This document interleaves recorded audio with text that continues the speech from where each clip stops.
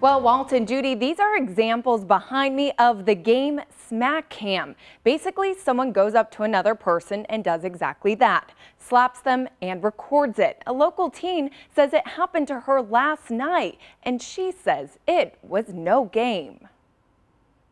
Do you think this would be on YouTube or Vine? Questions raised after hit on the job.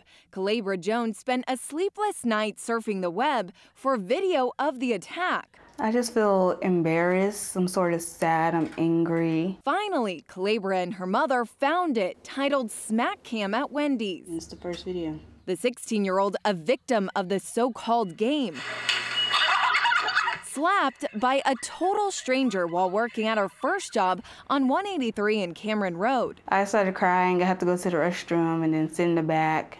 Had to get a few words out. Calabra's mother is thankful more injuries didn't come of this. Luckily, it was my daughter who is non-confrontational, but had it been someone else that is confrontational, that may have had a weapon or something, this could be a totally different headline. Now the headline is justice. Calabra is pressing charges, hoping to keep this from happening to others. Assault by contact is considered a Class C misdemeanor.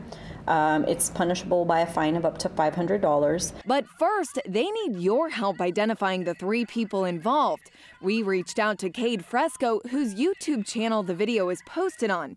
He claims someone downloaded it from another site and uploaded it to his. I'm glad you're okay. I love you.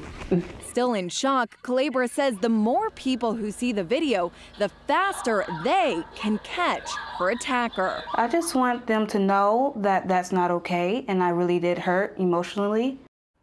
If you would like to watch the full video to see if you can identify anyone involved, we have posted the video on KITV.com. Go to the news section and click on the Raw News link. Back to you.